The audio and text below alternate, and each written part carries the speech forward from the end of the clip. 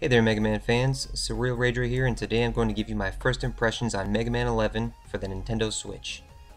This demo is available on the eShop for free download and will give you a perfect feel for what the rest of the game will be like.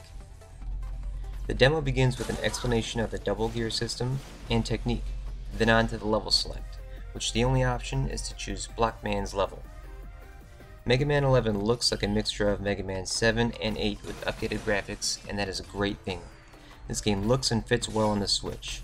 Right off the bat, I'm looking forward to the real game to explore the levels, nerd rage, and die a lot. Keep in mind that Nintendo gave a blurb about the demo saying the content may or may not be in the final game, so what you play now you may not be forced to play again, which is really cool. I hope they scrap all of it and we see new content, because why not? The controls are responsive and feel great. Jumps aren't dedicated, and any returning fan from the series will be satisfied.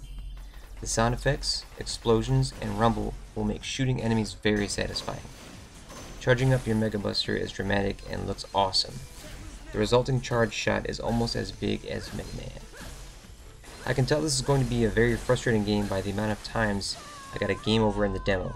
When you die, Mega Man screams like a sad peasant, and yellow orbs explode in every direction. Very sad.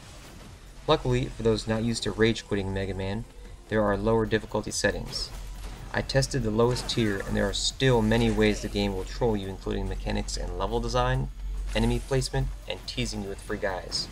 To put it simply, this game is unforgiving. In conclusion, Mega Man 11 will fit right in on the Nintendo Switch library when it drops October 11th on the eShop for $29.99. I would recommend this to new and returning fans, but personally I would rather play this with a friend and pass the controller back and forth. I've played Mega Man 1 through 6 that way, and Mega Man 11 feels also that it will bring the most enjoyment out of the game playing it that way. Thanks for watching. This has been my first impressions on Mega Man 11.